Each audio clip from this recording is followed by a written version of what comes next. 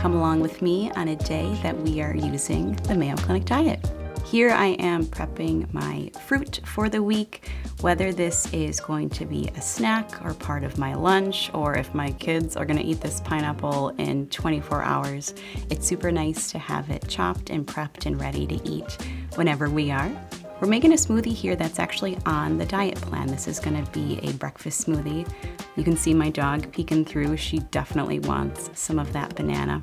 For those people who don't like meal planning themselves, it's super helpful to have a meal plan that says, hey, here's your breakfast, here's your lunch, here's your evening meal, and go from there. You do not have to use the meal plan, but a lot of our members find it extremely helpful. Weekly weighing is a part of successful weight loss simply as a checkpoint, just observing the trend. We're walking or actually running into work. I'm probably late.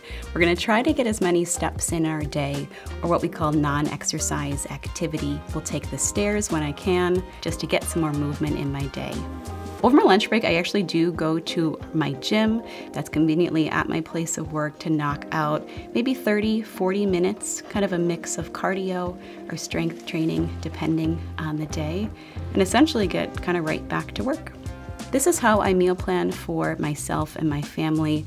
I grocery shop only once a week, so one day a week, my family and I sit down to decide mostly what our evening meals are gonna be. We have them on the board so that everyone's aware.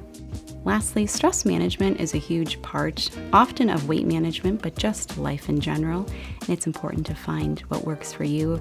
I am clearly a tea and a book kind of gal. These are some of the habits that I practice while I'm on the Mayo Clinic Diet, but please know that it is really important for you to select not only a program, but select the lifestyle, eating, exercise, and stress management habits that work within your lifestyle.